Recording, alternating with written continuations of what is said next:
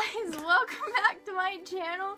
My name is Casey, and this is a nerd who is not my friend at all. Her name is Victoria. She likes garlic bread. True. Same. Okay, so today we thought we would be prank calling the Westboro Baptist Church because they're jerks and we don't like them.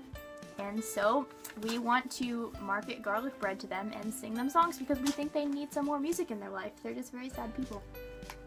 We've got their number here. I'm going to leave it up on the screen for your commercial gain. Please call them. Oh. She just got a text. This whole video is for now. I'm just gonna leave. Oh, commence the prank call and I'll let you do the honors.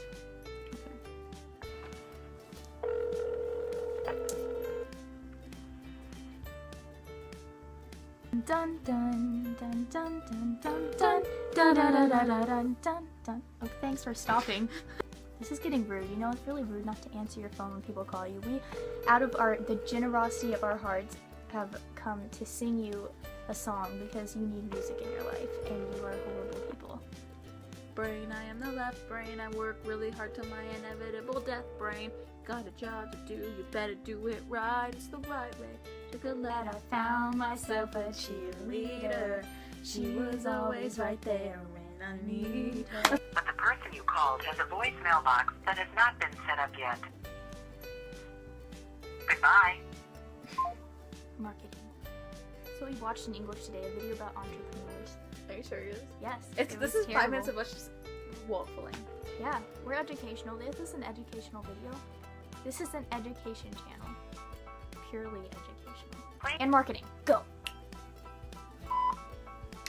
Hey Bean, how you doing? I just want to ask you if you want to buy some garlic bread.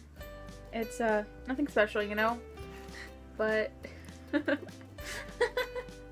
Ghostbusters. I hate that. Don't do that. What? Ghostbusters. Something strange. My dad does that to me all the time. Stop. No. Who are you gonna call? No. I hate you.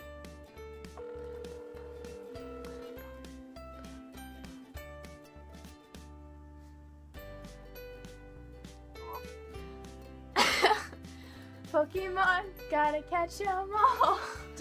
Are you catching them all? If you haven't caught them all, you're not a true fan. You need to leave. Okay, I have a note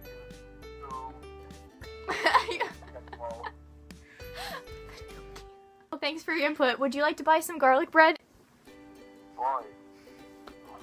It's $87 a loaf, but it's artisan, so you get the idea. Alright, well, buy my garlic bread. Wait, who? Who is this? This is the garlic bread telemarketer. Oh, okay. Well, I'm wanting French bread. Oh, well, I guess you just think you're better than us with your French bread. Yeah. Oui, home baguette. What does that mean? Oh, okay, yes.